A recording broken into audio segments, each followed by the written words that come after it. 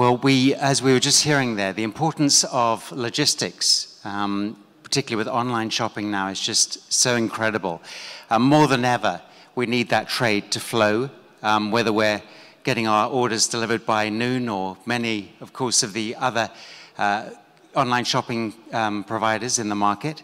And for our next guest, Karan Adani is the Chief Executive Officer of Adani Ports and SEZ. It's a $25 billion logistics company and business of the diversified Adani portfolio. And I'm happy to say that Karan Adani is with us right here today at the conference. So Karan, if you could come up on stage, that would be fantastic.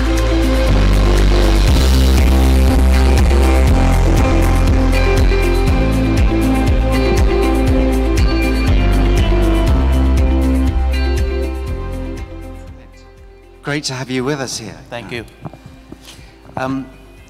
Obviously, the logistics sector is, growing in importance. Have you noticed the demand increase specifically over the last couple of years since the pandemic sort of hit? So I think the pandemic showed us two things. It showed us that, and especially from a trade and logistics point of view, first is that our trade network, as a global trade network, it's quite vulnerable to having eggs in one basket. So, most of the countries or most of the manufacturing being in China and, being the distribution hub for the whole world. So I think the pandemic showed us that. Second, it also showed us the innovation in the logistics sector. When push comes to shove. I'll be the first one to admit that shipping industry and port industry, we are one of the last adopters of technology. And we, as an industry, we only do it if we are pushed into a corner. So I think, what we are seeing is a transformation globally. We are seeing supply chain being more distributed rather than being concentrated.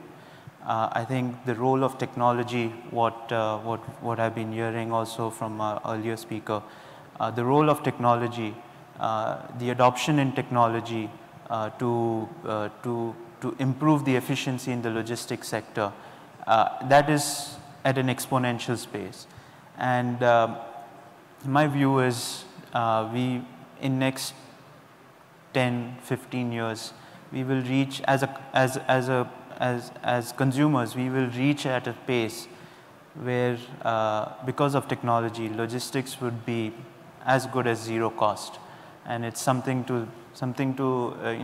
that we always think about and we grapple that how as a company we work towards that. But we do believe that there's so much of disruption happening in this space, and which is good, which is a healthy disruption in my view.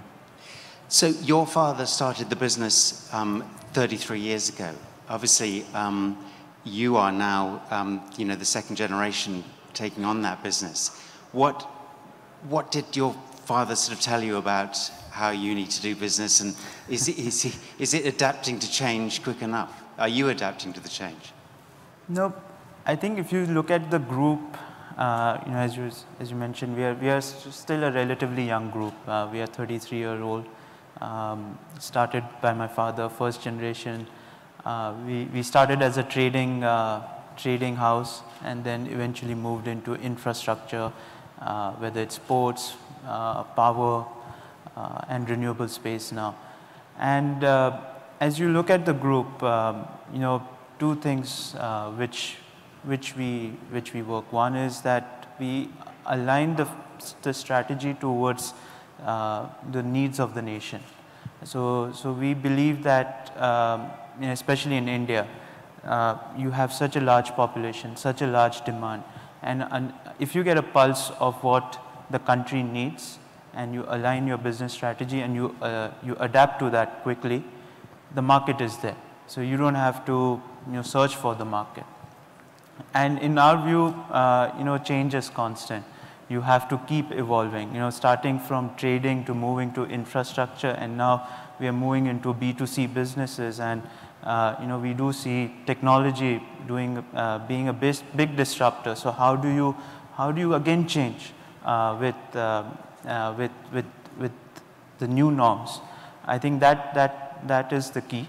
And as a second generation, we have a big responsibility, because it's not just about maintaining what has been given. We have been given a sort of a huge platform to work on, but it's not just about maintaining it, but how do you keep growing it, and more importantly, how do you preserve it so that you can pass it on to the next generation. So we have a huge responsibility as a custodian of what has been given to us to ensure that we grow it, we evolve the models, the businesses around it, and and then we pass it on. So something that the next generation should be very proud of taking it over. With technology, is this in a sense connecting, is it 13 ports now in India alone? So is that helping to connect? Is there any need for connection between all those different entities? See, the way we work is, it's not just the 13 ports, but we also have a logistics platform which connects the ports, so through rail network, through warehousing, and through trucking. And even from our business point of view, as APSEZ at Adani Ports, we are also transforming.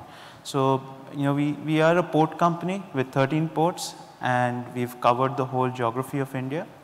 And the advantage that we have over our competitors is, when we go to a customer, we give them a pan-India solution. So we don't tell them that only I'll serve part of your needs you serve from serve from my competition. That's our advantage and our USP. The next step, what we are moving towards is integrating it with our logistics platform, and basically saying that I will deliver up to your port gate, up to your factory gate, and it will be cheaper than what you're doing today. And that's the promise that we are going to our customers with. And we're saying that you leave the logistics to us. You don't need to have a logistics team of yours to manage all of this. We will give you on-time delivery, we will give you at a cheaper cost, and we'll give you a reliable service. So that's the business model that we are evolving, and it's a mix of both. It's a mix of infrastructure as well as technology on top of it, to merge the infra and the technology, to give that visibility, to give that efficiency to our customers. One key topic at the moment is obviously the environment and what businesses should be doing for the environment. Is there any pressure on you to reach ESG targets, and what are you doing in your business to reach those targets? So let me put it this way.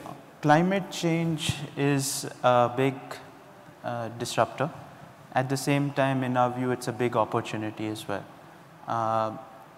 And my father always says that the next $1 trillion companies are going to come from two industries or two changes. One is people who are aligning with the climate change, and the second is with the technology transformation which is coming. So I think with the climate change aspect of it, each company has to align to it. And it's not whether investors are talking or not, but as part of survival, and being relevant in the global market. This is no more a debate. It is something that you have to align, and you have to adopt to it, and you have to make those changes. Part of the group, what we have quickly moved into is renewable space. So our renewable platform started in 2014, and today I'm happy to say our renewable platform is 10 gigawatts. It's larger than our thermal portfolio, and we are very clear that by 2025 it will be a 25 gigawatt portfolio. So it will be one of the largest globally. On the port sector, we are aligning again to those climate changes. In that we have put a clear-cut goal of being carbon neutral by 2025. And it's a mix of everything from how do you protect the marine diversity around it and how do you grow it, to how you are electrifying most of your operations. And the third part is how do you consume your electricity through renewable sources. I think what is also important is, even on the renewable space, things are changing very fast. I think people are talking now, as you would have heard, people are now talking about hydrogen. So it's no more just about solar and wind, but how do you go towards hydrogen and make it sustainable? Because the minute you have a sustainable fuel which is available to all the countries, that's when countries like India or China would look at weaning out coal. Because end of the day, we as a country, we don't have an alternative. We are not a gas producing country to the level that we need, that we can substitute coal to gas. So till we don't find a viable solution, economically viable solution, it's very difficult as a country to wean out. As a group, you can obviously say that I don't want to touch it, but end of the day, we, a large part of the population which does not have access to reliable source of electricity, you have to balance that out. And I think, in my view, government has a very clear view. We also have a very clear view that if we are able to find a sustainable, commercially viable option than coal, I think everybody will move. Why not? And we do believe that hydrogen is the next step for that, and that's what we are working towards. Karan, I want to just quickly ask you about, this question of the UAE, and where does the UAE fit in with your operations and your ambitions in the future? Sure. So we have had a setup over since last 25 years. Our whole shipping division runs from UAE, and more importantly, we look at UAE as a partner, not just from a trade perspective, but also to look at from a technology perspective. And that's how we keep evaluating what are the new options available to look at building that relationship. End of the day, India and UAE enjoys great relationship from government to government perspective, and culturally very similar.